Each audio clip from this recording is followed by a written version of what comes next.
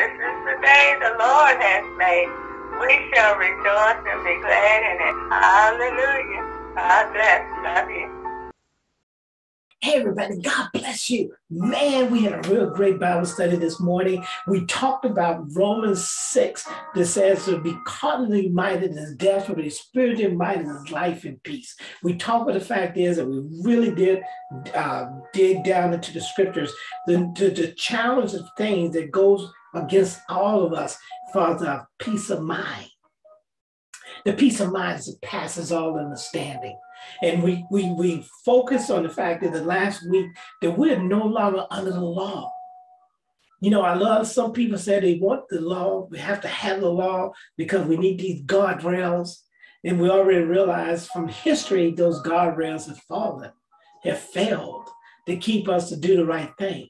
But the guardrails of love, John 13:34, so this is a new command I give unto you, that you love one another as I have loved you, that you also love one another. So we want to be able to start operating in love, man, love for one another. See, Romans 8 verse 1 said, there's now therefore no condemnation to those in Christ Jesus who walk not after the flesh, but after the spirit. We even know the fact is that in the scriptures that you're going to see in the Bible study, we even know the fact is that those are in the flesh cannot please God, and that the laws of God are not subject to them. Oh, that's a marvel thing for people to understand. We try to put the law on people, but the laws of God is not subject to those who are in the flesh. Being carnally minded, you are not under the laws of God because you're already condemned. This is talking about having a eternal life in Christ Jesus. Those who don't believe in eternal life, they're already condemned. Those who don't want to believe in Jesus Christ, they're already condemned. But those of us who have received Jesus Christ as personal Lord and Savior, we have eternal life, and we're not carnally minded, but we're spiritually minded, and spiritually minded being word minded. So really take a look at the study that we did today, this Sunday, and I guarantee you'll love it. And the other piece we found out too, and I want to study a little bit more, and I want you to study on it with me as well. Look into it until the next time we talk, is the difference between feeling and believing. See, John 3:16 says, "For God so loved the world that he gave his only begotten Son, that whosoever believes in him shall not perish, but have everlasting life." So he's interested in the fact he said, believe, right? And then we talk about feelings. And the fact is that sometimes we feel like something ain't right. We sometimes say we may believe some people, I believe people thinking this way about me. But you don't really, you have nothing, your foundational belief is not in believing in God, but believing in your feelings. And your feelings, in most cases, is derived from your senses. And if you go by your senses, and which means your flesh, Romans 7 said, "In my flesh dwelleth no good thing." So let's think about that and study that a little bit more. I want you to meditate on it until next time we have a study. Feeling versus believing. I rather believe and believe in God, not believe in my ability, not believe in your ability, not believing in the world ability, not believing in man's ability. See, even we have the situation dealing with racism. Somebody's believing in their flesh. There's some that believe in the flesh of superiority based on their white. Some believe in the flesh based on superiority of being black. Those beliefs has weak foundations. Believing in God has the power and the might of God. Hey, I hope you enjoyed the video, and we will see you next Sunday. We also have Thursday night videos, live sessions, so you're welcome to join there as well. Remember, we walk by faith, not by sight, and don't forget, we love one another. Amen? Hallelujah. It was great study. Please take time to look at it. All right. Hope you enjoyed the videos. Bye.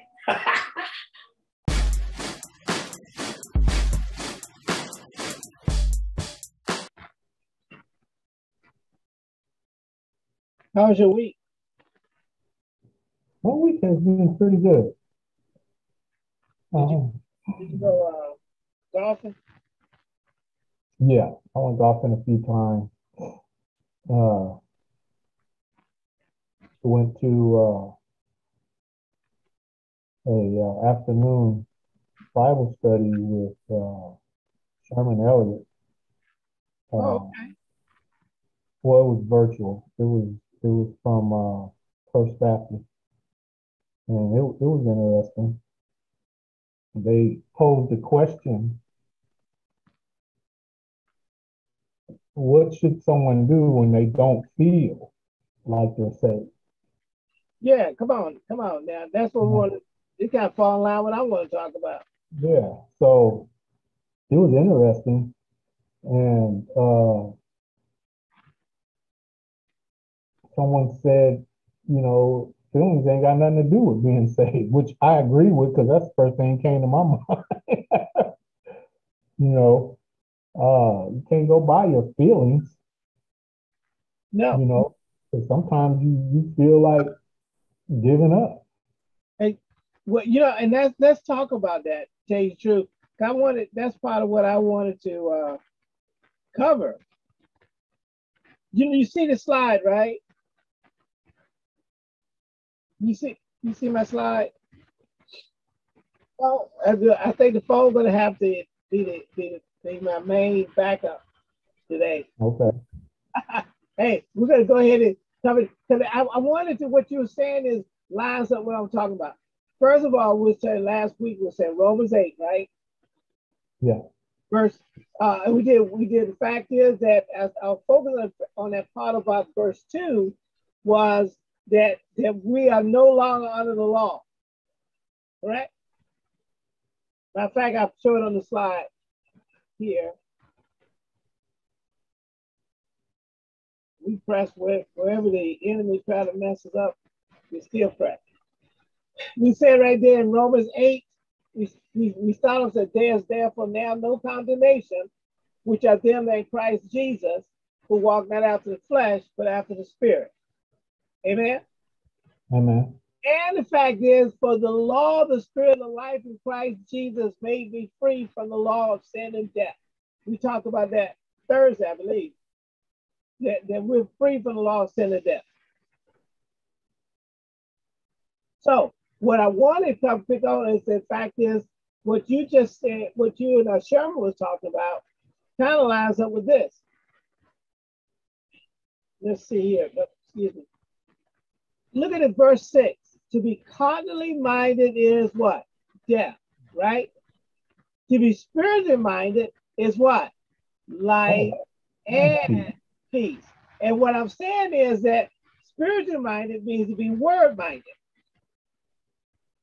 And word minded means is regardless of how I feel, regardless of what it looked like, what I can lean on is what the word says about me and about you. You know what I mean?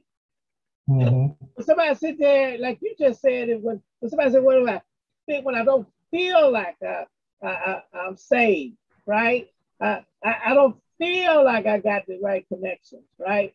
Well, that being spiritually minded is to say is it is written that I'm saved. Because it told me that if I confess with my mouth the Lord Jesus and believe in my heart that God has raised him from the dead, I shall be what? Because Romans 9, 10, and 9, right? That's what that scripture is quoted. You agree with that, right? That scripture. You remember that scripture, right? Romans 10, 9, and 10? Yeah. Yeah. So what I'm saying is spiritual minded is what does the word say about me? What does the word say about you? When I ain't got nothing else to lean on back on the word. It's kind of similar to when we was talking a few weeks ago when they went into the promised land. And go ahead. To me, it's most people, when I believe, when they think that when they don't feel safe and they get caught up in that, then you have to look at what they believe. Right. Because being spiritually minded and walking in the spirit is based on what you believe. What you So believe. if you believe that your actions Right. have consequence on your spirit, Come on. then obviously you're not going to feel like Right. you're, or like, or should I say, like you're connected with God, right? That you're walking in the spirit. That's when that being connected to God, walking in the spirit, uh, uh, uh, being equipped, being engrafted into the body of Christ. All that is wrapped up in being saved. Okay, being like existing. Oh, come on. Not doing. Right. Not doing. Not acting. So if you're looking at your actions and your actions don't line up with what you believe a person who is saved. Right. Because you have no faith in the word of God. Yes. And you have little faith. So you may believe that you have been saved and have faith in that, but your faith wavers in that area. So that is the foundation of your relationship with God, is that you are saved. Because you have to, first of all, believe in the Lord and Savior Jesus Christ. Right. You have to believe that he is the Son of God.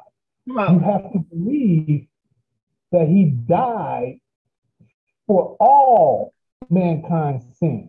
Come on now. Come on. You have to believe that on the third day he was raised from the dead. Come on. You have to believe that he's not dead, that he is alive, and he is seated at the right hand of our Father God in heaven. Come on, sir. Come on. Making intercessions for your non-belief, right? That you are dealing with right now. Look, I like to let's tell it. I think that what you're saying, I'm right everything you're saying, because the Bible said we walk by faith, not by sight. It doesn't say we walk by our feelings. Yes.